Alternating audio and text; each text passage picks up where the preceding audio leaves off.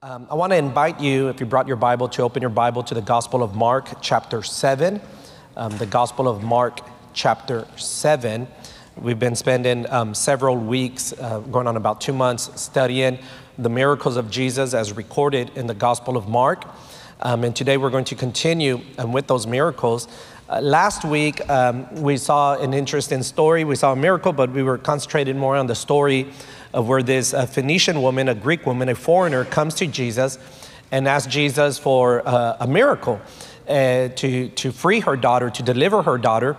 And Jesus told her, you know, it's not right for me to feed the puppies before I feed the children. In other words, I've come for the children, for the family first. And I love her response. She's such a tenacious woman, right? They didn't give up. Responds with, well, you know, even the puppies, even the little dogs get a little bit of table scraps, you know, from under the table. And in the lesson, we spoke about and learned that so many people are, for them, it's enough to get table scraps. Se conforman con, it's so funny because in Spanish service, I'm always struggling to come up with words in Spanish because English is my dominant language, and right now I'm totally struggling to come up with the English word for se conforman. They're content, right? They're content with table scraps. But Jesus came, gave up his life. He left the glory of heaven, came to earth, gave up his life. He was arrested, he was beaten, he was scourged, he was crucified, he's buried. 3 days later, raises up from the dead. He goes through all of that so that you and I would not be like little puppies under the table waiting for table scraps, but that instead we would be transformed, right? We have a dog in our house, Mia. We used to have two, and Amira passed away a couple of months ago, but you know, I consider Mia part of the family, but she doesn't eat at the table. Like, we don't have a chair for her at the table. Like, you know, here you go. No. I think I shared with y'all last week a picture of where she waits for the baby to drop something for her. Don't be content with that. Jesus came so that you could be part of the family, and you could have a seat at the table, not under the table, but a seat at the table, and that you would be co-heir with Jesus, that the promises would also be for you and would be for me.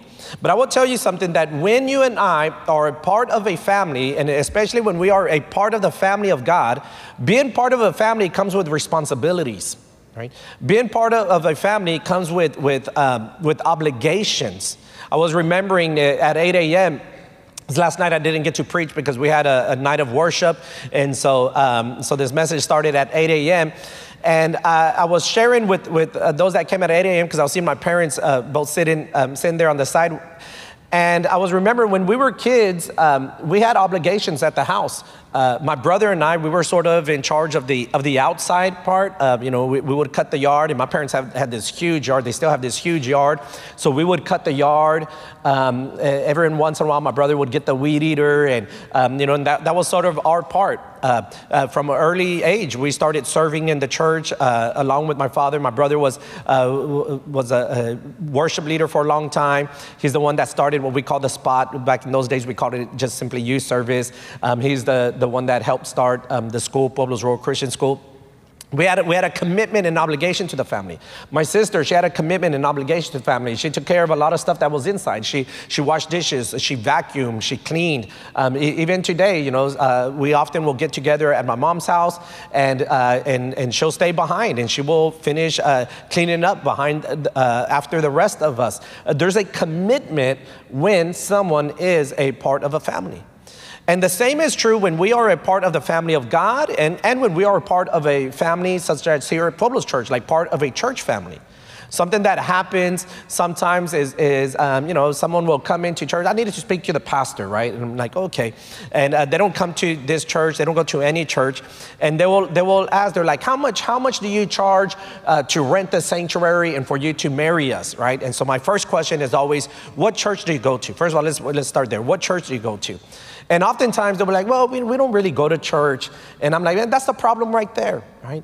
They want the benefits that come with being a part of the family, the benefits that come with being part of a church, but they don't want the commitment that comes with being part of the family, with being part of the church. They don't want the commitment of coming weekly to praise and worship with us. They don't want the commitment of growing with us through Bible study, through studying the Word of God. They don't want the commitment of giving their tithes or their offering, but they want the benefits.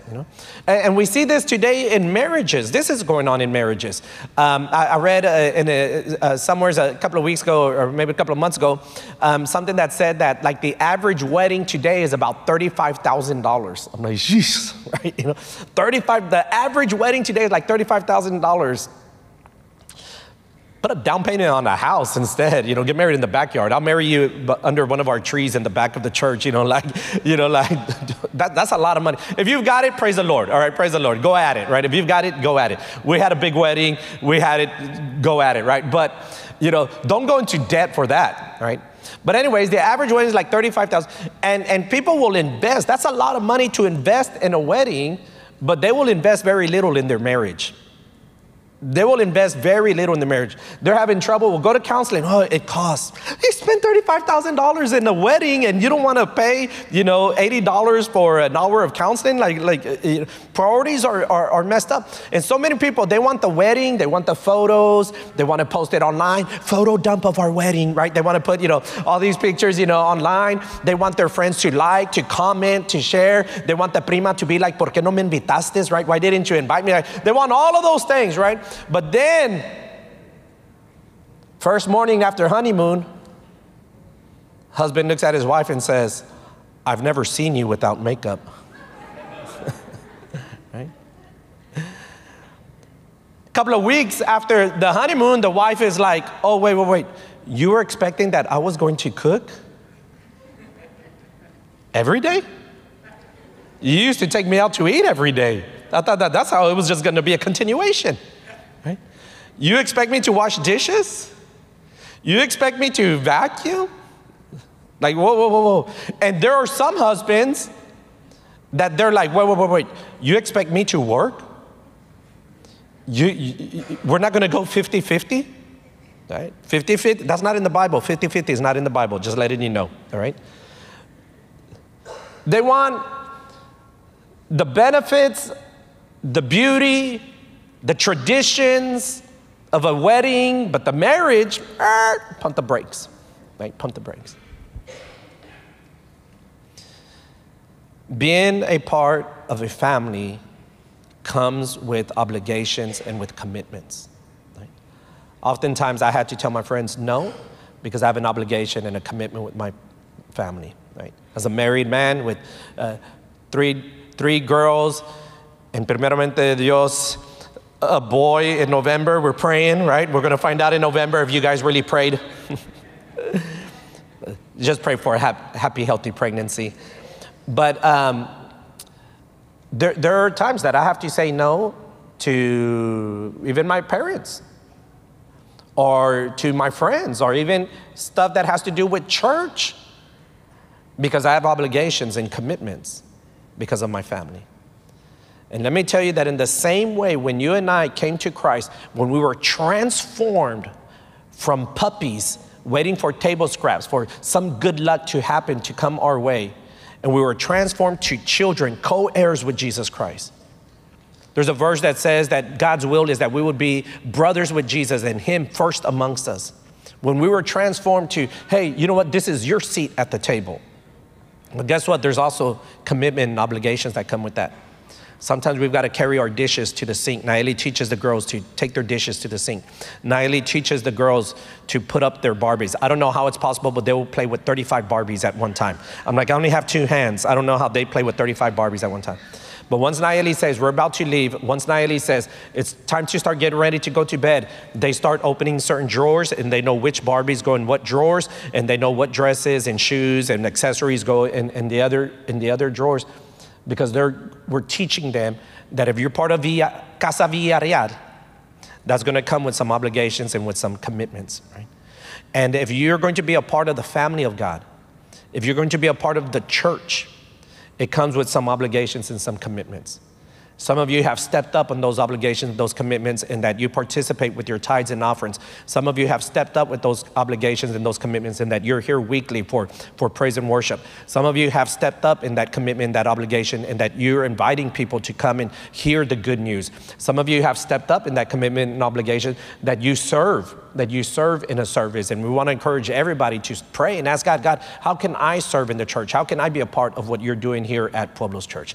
With that as our basis for today, let's go ahead and read Mark chapter 7, verse 31.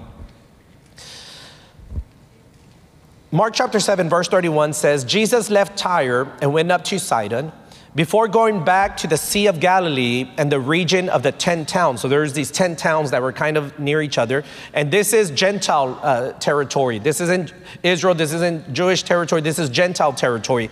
Verse 32 says, I'm in Spanish mode. A deaf man with a speech impediment was brought to him, and the people begged Jesus to lay his hands on the man to heal him. And Jesus led him away from the crowd so they could be alone. He put his fingers into the man's ears, then spitting on his own fingers, he touched the man's tongues. Let me tell you something real quick. A couple of years ago on Wednesday and Thursday nights, we used to have this service. Wednesday was in Spanish, Thursdays was in English. And I would preach on healing. And then we would all move to that wall and we would make like a single file, and I would pray for everyone individually. And one day I was preaching on this portion where it says that a blind man came to Jesus, and Jesus got some dirt, spit in it, made some mud and put it on his eyes. So I said, everyone who's wearing glasses, go ahead and come forward.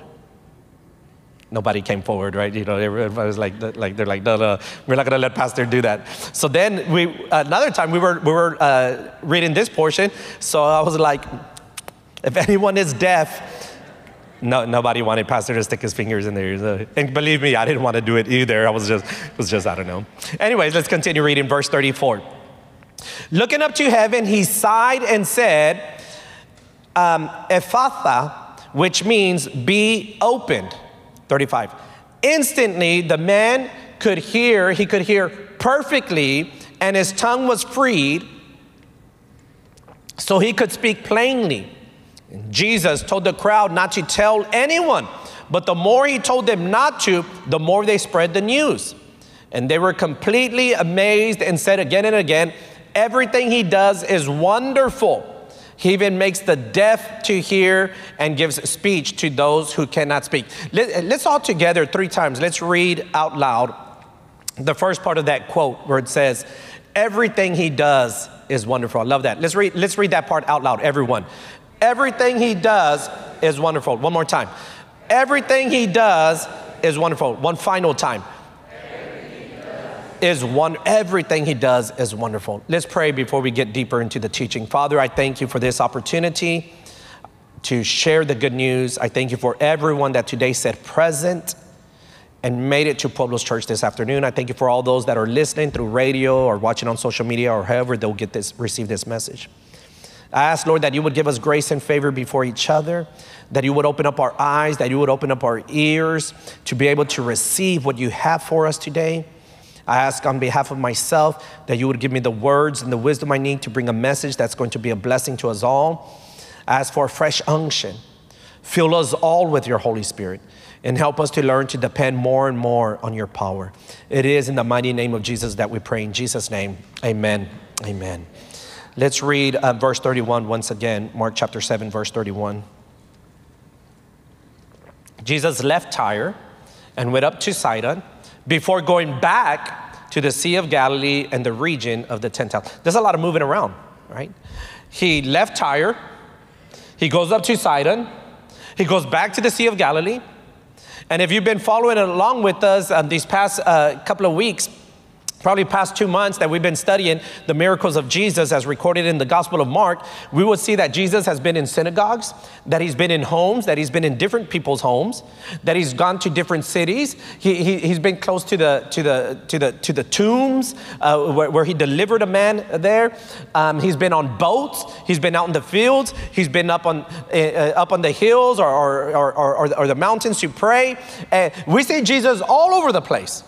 He's just moving around, doing what we would call today, doing ministry, moving around, ministering just all over the place. I don't remember if it was the first week or the second week that we started studying this, but back in Mark chapter 1, verse 38, Jesus says, we must go on to other towns as well, and I will preach to them too. That is why I came. Jesus came to preach the good news. What are the good news? The good news is that you and I were lost, that you and I were puppies under the table waiting for some good luck or some table scrap to fall. The good news is that you and I, as sinners, we were destined for hell. But God had a plan, and his plan came to fruition when he didn't send a man, he didn't send an angel, but he sent his only begotten son, that whosoever would believe in him would not perish but have everlasting life. And Jesus came to preach those good news, that there is salvation and there is healing and there is deliverance through Jesus Christ. And so Jesus is like, hey, I got to move. I got to go. We got to go here. We got to go there. We got to preach over there. We have to take this good news all over the place. And we see him moving around from towns to towns, to villages, from cities to cities, from regions to regions. Even ventured outside of where his main intent was to be. And before Jesus ascends back to heaven, in Acts, he tells his followers these words. In Acts chapter 1, verse 38, he says, but you will receive power when the Holy Spirit comes upon you, and you will be my witnesses, telling people about me everywhere, in Jerusalem, throughout Judea, in Samaria, and to the ends of the earth. You know what that's saying? That's saying that, hey, when we receive the Holy Spirit, we receive power to be witnesses from Jesus, to tell everyone about Jesus in Houston, in Texas, in the United States, and to the ends of the world. There's a commitment. There's an obligation to take the good news. Jesus says, go and make disciples. And let me tell you that commitment, that obligation is not just for me. And I want to tell you something as well, something that me personally, as pastor, I have to take very serious, is that commitment and that obligation is not just for me on Sundays. I can easily be like, well, you know, I mean, I preach Saturday morning, I preach Saturday night, I preach 3 times Sunday. I think I did my part. No. Just like you, I too have the commitment, the obligation to take the good news elsewhere. But at work, you're the pastor there, you're the preacher there, you're the priest there, whatever term you want to use.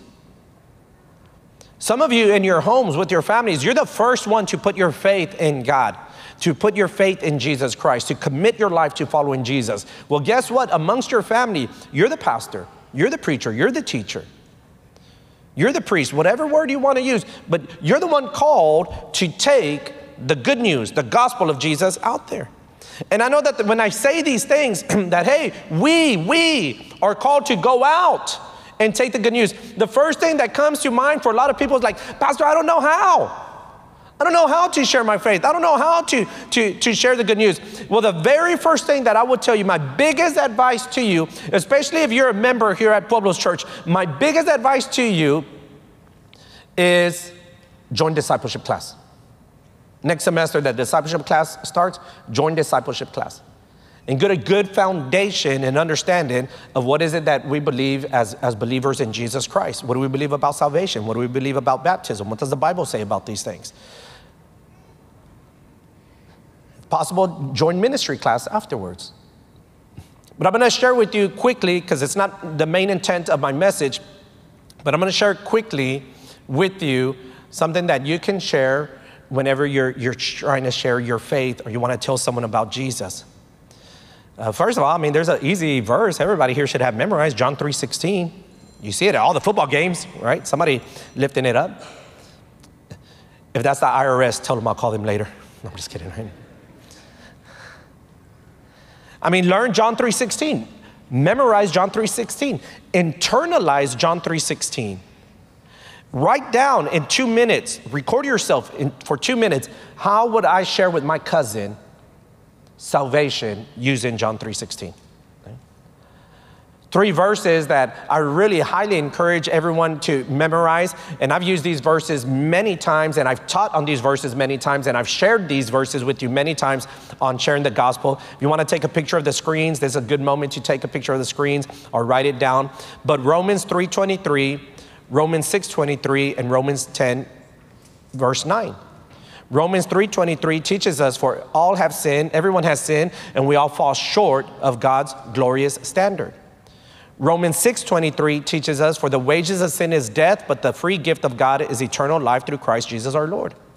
And then Romans 10:9 teaches us that if you openly declare that Jesus is Lord and believe in your heart that God raised him from the dead, you will be saved. So Romans 3:23, Romans 6:23, and Romans 10:9. I've used these verses so many times in the past where I'm talking to someone about Jesus and I'll just guide them. You know, the Bible says, and the Bible says, and the Bible says, right? Don't go around telling people, you know, my pastor says. Please don't go around telling people that. Right? Say, the Word of God says, the Bible says, Scripture says, right? God promises, right? Don't go around, oh, Pastor Ruben says, like, please do not be saying that, right? If I told you a joke and you want to share the joke, okay, maybe. But other than that, I'm just kidding, right? But Romans 3:23, Romans 6:23, and Romans 10:9. You know, we just, I didn't plan this because I'm not that forward thinking. But it's kind of funny that the testimony, we had a testimony today. The testimony is about serving. And today I happen to be teaching on being responsible, having responsibilities and commitments when we're part of the family of God. And, but, you know, you saw the testimony. You saw what they spoke about. You saw how they talked about how serving has helped change their lives, how serving has helped them learn more about the Word of God. When they have to learn the stories to share with the kids, they've had to learn more. You know, Cynthia talked about how she didn't grow up like her husband, Edgar, who grew up in a Christian household. She grew up in a household that they didn't know Christ. They didn't talk about God. They didn't talk about the Bible. And she recognizes that she suffered a lot. She went through a lot of heartache because she didn't have those things in her life. And that she's glad that now that her children, and she's getting to sow in other children, that they won't have to make the same mistakes that she made, because these kids are receiving truth. They're receiving promises. They're receiving the Word of God in their life. What's God done in your life? How's God changed and transformed your life? Let me tell you that there are people that can debate with you all day long about the Bible, but no one can debate with you what God is doing in your life. The vast majority of you that are present, you're not going to go and get a PhD in theology, but you have the PhD in your testimony. You have the PhD. You are the expert. You've written the thesis. You've lived the thesis of what God has done and is doing in your life. And you should be sharing that. I remember I was sharing last service that years ago, there was this young man. He used to come to our church. He was older than me. I was a kid. I was like maybe like 10, 11. He was probably like 18, 19 years old. And I remember one time before church, this is a long time ago. This is back when we had Walkmans. Some of y'all don't know what a Walkman is, but he had a Walkman. It was a cassette Walkman. And we were outside, and he was under this tree. We weren't even in this church. We were in a totally different church. And so I went over there, sat with them. It was before church. I used to go early with my dad, and I was just hanging out with this guy from church. And so I asked him, I'm like, hey man, what are you listening to? And he told me, he goes, when I came to Christ, and he was like early 20s, you know, late teens, early 20s. He goes, when I came to Christ, God transformed me so much that he even transformed my, what I like to listen to. He's like, I used to love listening to heavy metal, to like really dark, heavy music. And he goes, and God transformed me so much. He goes, look at what I'm listening to. He was listening to classical music. Right? Man, that's his testimony. That was his testimony. Like that was for him to share, and that God still transforms people. God still transforms and renews our minds and our hearts. Write down your testimony. Write down a 2-minute testimony. Record yourself a 2-minute testimony that if I had the chance to tell someone what Jesus is doing in my life, this is what I would tell them. You're the expert at it. Memorize a few verses. Learn your own testimony on how you would share it. The third thing I would share with you on sharing the faith, because we're disciples of Jesus and Jesus shared his faith. Jesus preached the good news. We're disciples of Jesus. We too are supposed to preach the good news. We're disciples of Jesus. Jesus went out. We too are supposed to go out.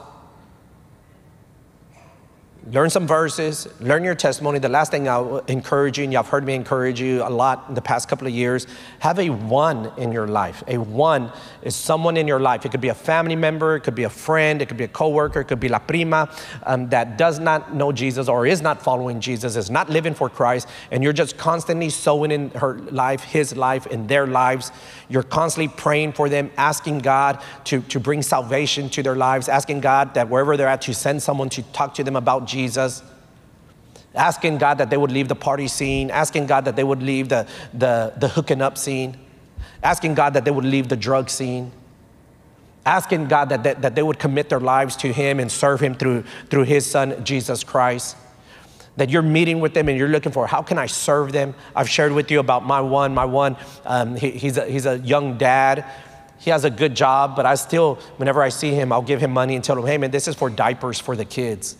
You know, so looking for those ways that you can serve your one. Let's continue reading to verse 32. Verse 32 says, a deaf man with a speech impediment was brought to him. And the people begged Jesus to lay his hand on the man to heal him. Notice this, that a deaf man with a speech impediment was brought to him and the people begged Jesus. And we've been studying these miracles and we have seen over and over and over that there's this common theme of people changing their position and their posture when it comes to Jesus. They change their position in that they keep coming to Jesus, and then when they come to Jesus, they change their posture. Some of them fall on their knees. Some of them will worship him. Some of them will beg him. In this case, they begged him. It's a sense of humbling themselves before Jesus. Today, you did something very similar in that, hey, you woke up and you could have said like, you know what, no, it's already going to be noon. Let's go eat lunch. But instead you came, you drew closer to the Lord. Right? And this time that we spent singing these songs and some people raising their hands, some people crying, some people clapping, like it's not just like music for entertainment. No, we are worshiping God. We are humbling ourselves to God. We're honoring God so much that we are singing to him. So change the position, change their posture, change your position, change your posture. I was laughing in the earlier services with the hermanos because I was telling them that, man, the year's going by so fast, and before we know it, it's going to be December, January, February, and it's going to be kind of cold, hopefully. And some Sunday mornings, you know, you're going to wake up and the San Marcos is over you, that thick blanket is over you, and you're just going to be like, it's kind of nice, right, under here. But some people, they're going to wake up and they're going to be like, it's kind of cold. We'll just have some coffee or some hot chocolate here with the kids, and we'll go to church next week. Right? I know none of y'all. I'm talking about the ones that didn't come to church today, right? Like that. I don't know. You guys, you guys, y'all like the Rangers. Y'all like the Postal Service. Y'all don't care if it's rain, if it's snow, if it's sleet, right? Like y'all don't care. Y'all coming to church, right? I know that. Thank you for being like that. I was talking about the other guys who didn't make it to service, right? Well, we have to understand the importance of changing our position, coming closer to Jesus, changing our posture, humbling ourselves before him. And the importance of doing it on behalf of others. Somebody brought this man to Jesus. And not only did they bring him to Jesus, but they begged on his behalf. They advocated for him. Who are you bringing to Jesus? Who are you advocating for? Who are you interceding for? Who are you speaking on behalf? Imploring God to do a miracle in their lives, to save or to heal. We can learn a lot just from these people here. Change your position, change your posture. Verse 33. Jesus led him away from the crowd so they could be alone. He put his fingers into the man's ears, then spitting on his own fingers, he touched the man's tongue. Looking up to the heavens, he sighed. Verse 34.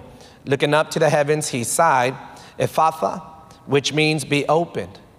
And instantly, verse 35, the man could hear perfectly, and his tongue was freed, so he could speak plainly. Let's go back to verse 33. Verse 33 says, Jesus led him away from the crowd so they could be alone, and he put his finger into the man's ears. But let's stop right there. I'm sorry, just the first sentence. So Jesus led him away from the crowd so they could be alone. You know, Jesus is so compassionate. He's so compassionate. I like how Jesus took him to the side so that they could be alone. Like he gave him his attention, right? Like he met his need, but it wasn't, it wasn't in this rush thing. It wasn't in this oh, well, I'm kind of busy type of moment.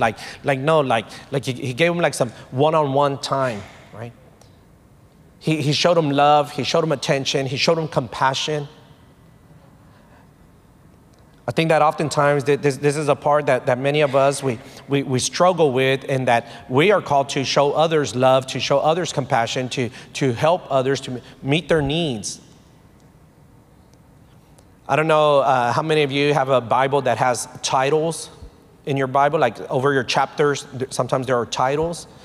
What's the title on some of your, what's the title over chapter 7? If you went right to the beginning, chapter 7, verse 1, what's the title over it?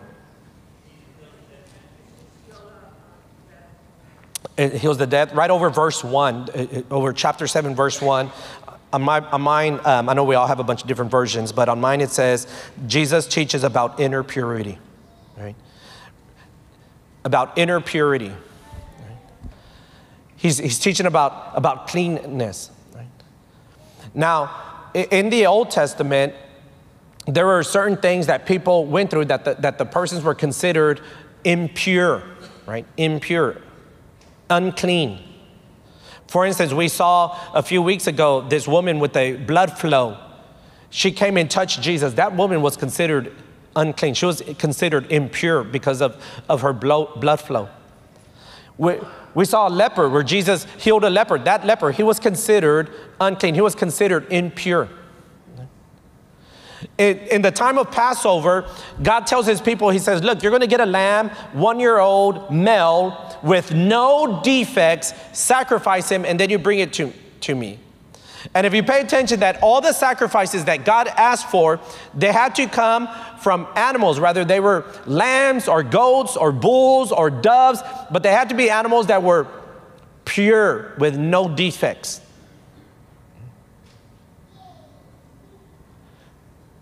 Leviticus teaches that someone who had a defect could not serve. They couldn't serve the sacrifices. That means that the guy with the withered hand, he wouldn't have been able to serve. This guy deaf, stuttering, he wouldn't have been able to serve. These are what today we would call outcasts. Outcasts, marginalized people, pariahs. And oftentimes we see people, today we would say they're difficult. We see people that are difficult and we don't really want to deal with them. This week that just passed, we were talking about how we arrived here at this sanctuary. I was meeting with some architects and I was sharing with them the story of how we arrived here at this sanctuary. And part of the reason that we arrived here at where we're at is because there was a change in demographics, and a lot of the churches that were in this area serving the community, they decided we don't want to deal with that change in demographics. We don't want to deal with those people. And they moved to the newer part of town, the nicer part of town, the rich part of town, where most of y'all live. Oh, there we go, man. In the last service, nobody said amen. I'm trying to help y'all out, right? And I asked at 8 a.m. and then I asked at 10 a.m. I asked, is the raza hard to deal with? Right? There's a predominantly Hispanic church, and I asked, is the raza hard to deal with? And 8 a.m., you guys are going to break the tie for me, all right? 8 a.m. said no. 10 a.m. said yes. Is the raza hard to deal with? Oh yeah, you better believe we're hard to deal with. We're special, right? We are, right? We're difficult to deal with. If you don't think that we're difficult to deal with, I will challenge you on any given day, drive down Houston, drive on the side of the church, on that side, where the people from those apartments park, all those apartments park along the side of the church, and look at the trash that daily is thrown on where they just decide to clean their cars and just throw it at the church. Es pura raza. You don't think we're difficult to deal with? Try being one of our ushers, telling someone with a baby that maybe is crying or something that, hey, we could take them to the back, or we do have nursery, and see the attitudes that some of the ushers have to deal with if you don't think that we're difficult to deal with. If you don't think we're difficult to deal with, try being an usher saying like, hey, for safety reasons, we can't have you do this or we can't have you do that. And see some of the attitudes that oftentimes our ushers have to deal with. And so some people were like, no, we don't want to deal with it. But let me tell you that the greater blessing is serving where God calls you to serve. Whether it's with difficult people or not, right? Whether it's with difficult people or not, that's where the greater blessing is. That we would serve where God calls us to serve. I'm fifth generation, born and raised in Texas. English is my dominant language, my first language. I have 2 master's degrees. I could easily be serving a different demographic, a different community, or a different social economic community. Right? But I understand at an early age that the greater blessing is always to serve where the greater need is. And the greater blessing is to always to serve where God has called us to serve. Right?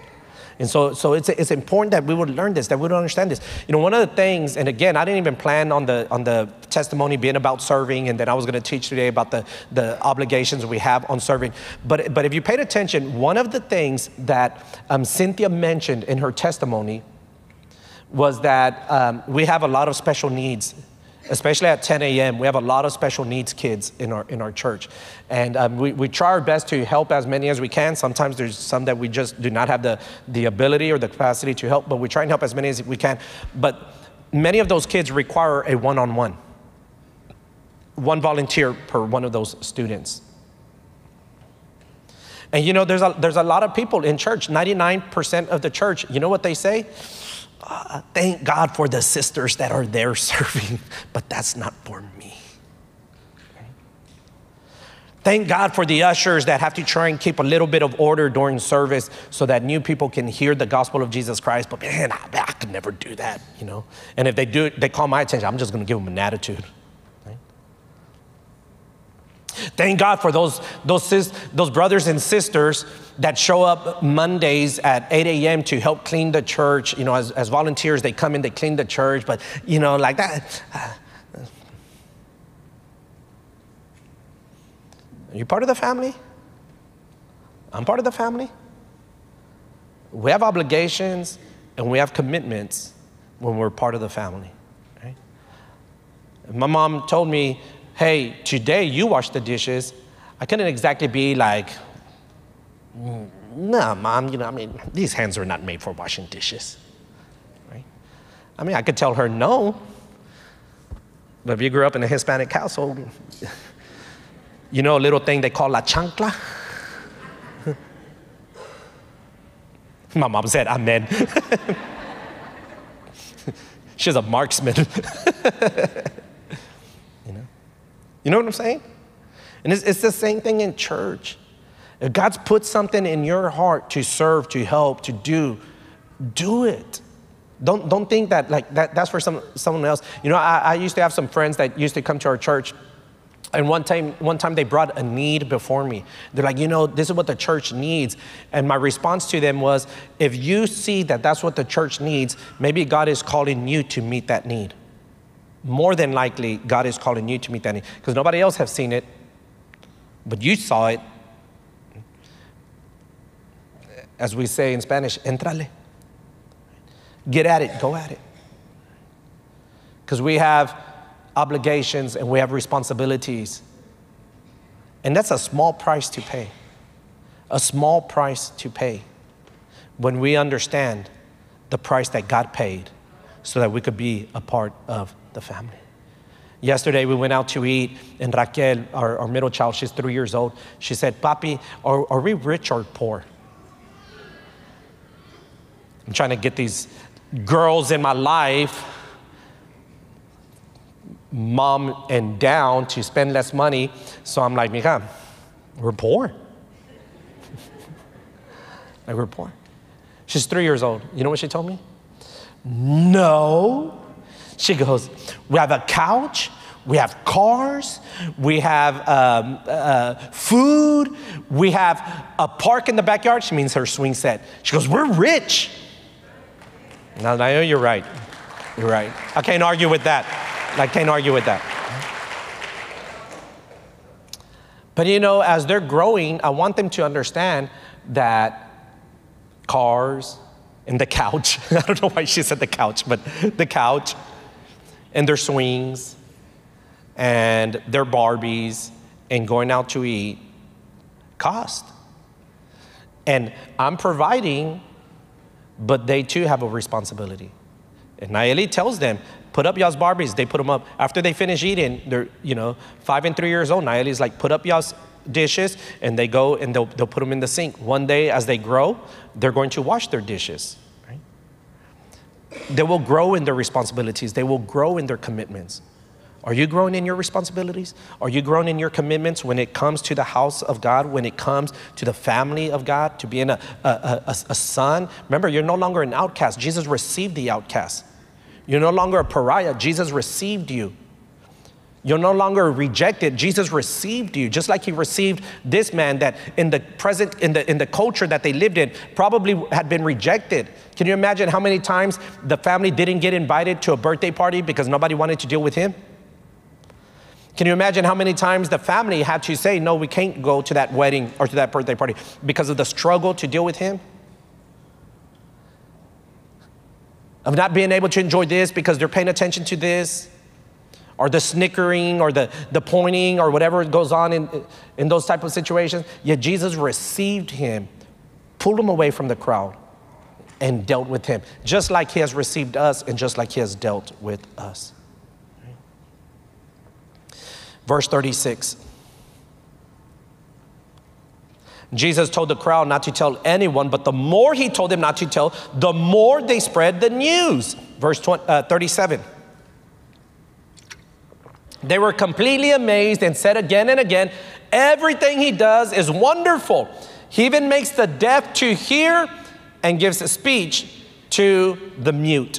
That means to those who cannot speak. I'm going to tell you something. It's not to offend anyone. But churches are filled with deaf and mute people. Right? Churches are filled with deaf and mute people. One of the miracles, and we'll start seeing some pretty soon, but one of the miracles that Jesus does over and over in the Gospels is he gives sight to the blind. Right? The reason that those miracles are recorded in the Gospels is not just to glorify Jesus, which it is. It's not just to show the power and authority of Jesus, which he has, but it's also to show that there are a lot of blind people amongst us. There's one story where Jesus prays for a man who is blind, and he asks him, what do you see? And the man says, I see men, but they look like trees. In other words, I see, but I really can't see. So then Jesus prays for him again. And that's how a lot of people are in church. Like, you see, but you don't see. And this miracle of a deaf and mute man is not just to show what Jesus did, but it's also to remind us that we too are deaf and we too are mute. 6 times in the Gospels, 7 times in the book of Revelation, Jesus says these words, he who has ears, let him hear what the Spirit has to say. He who has ears, let him hear. Right? In other words, we're here in church, but we hear, but we don't hear. Right? We hear, but we're not listening. Or we have as what we like to call selective hearing. I was thinking about my great-grandmother. She passed away, her and my great-grandfather. They lived to be 98 years old. And when she was older, like in her late 80s, early 90s, she had, certain people living at the house. Sometimes, they were just kind of freeloading, right? And so every time my mom or some of the aunts would go and visit, and they would get after my great-grandparents, like, you need to make them work. You need to make them go to school. You need to do this. You need to do that. And as soon as everybody would start complaining, my great-grandma would just look at them like, and then she would go like, I don't hear nothing. And she's like, I'm tired. I'm going to my room. And so she would leave them talking, complaining, and she'd go to her bedroom. Right? In those days, if someone said they were going to go to Kmart, and she liked to sew, and she liked to knit and all that, she would come like, you're going to Kmart? Will you buy me some needles? Will you buy me some strings? I'm like, mira, eso sí, oye. Like, all of a sudden, she could hear. Okay? Some of us were like that in church. We want to hear blessing. We want to hear prosperity. We want to hear encouragement. We want to hear that tomorrow you're going to sell 20 cars at work. Right? Some motivational speech like, yeah, man, the pastor is on fire. But once we talk about repentance, once we talk about purity, once we talk about not partying, once we talk about leaving the party scene, leaving the hookup scene, working hard at work, being honorable, being respectful to your spouse, serving your spouse, providing for your family, being committed in the obligations to the family of God, being committed in the obligations that we have in church and serving, like all of a sudden, like, no oigo nada. I can't hear anything. He who has ears, let him hear. And then as I prepare to finish up, I will tell you that 99% of the church is mute. 99% of the church is those that cannot speak. Because we, and I'm not speaking French, nosotros, we are called to preach the good news. Nosotros somos llamados para llevar las buenas nuevas, a predicar las buenas nuevas. Not just the pastor, no solamente el pastor. We, us, the church, the body of Christ, the fellowship of the believers, we are called to go and share and preach the good news. I like how my mom and the hermana Ortega are the only ones saying amen. The rest of y'all are kind of mute on me. Let's try it again. We are called to go and share the good news. Can somebody help me with an amen? Amen. Right. I'm going to share with you a verse in Romans chapter 10, verse 14. It'll be on the screens. But how can they call on him to save them unless they believe in him? And how can they believe in him if they have never heard about him? And how can they hear about him unless somebody help me out? Someone what? Someone speaks.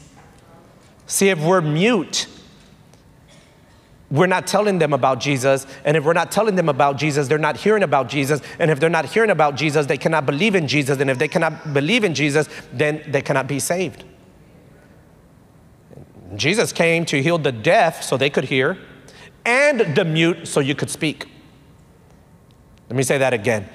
Jesus came to heal the deaf so they could hear the good news, and he came to heal the mute so that you and I could preach the good news. Right? This is our calling. This is our obligation. And it's such a small price to pay, considering that our destiny was hell, and Jesus saved us from hell to give us a seat at his table, to be a son, to be a daughter of God. Small price to pay. Small price to pay. Some of you, you have parents that came from a third world country, sacrificed to get here so that you would get an education, whether that means a degree or certification or something, and get a good paying job and contribute to the family. And many of you, you've understood that. And you think of the sacrifices of your parents. You think of the sacrifices of your grandparents. And you're like, for me to keep my nose clean is a small price to pay. for us to share the good news, for us to pray for someone who's sick, for us to pray for someone that's demon-possessed, for us to buy food for someone who's hungry, for us to clothe the naked, for us to visit the widow, to visit the orphan, to be there for them.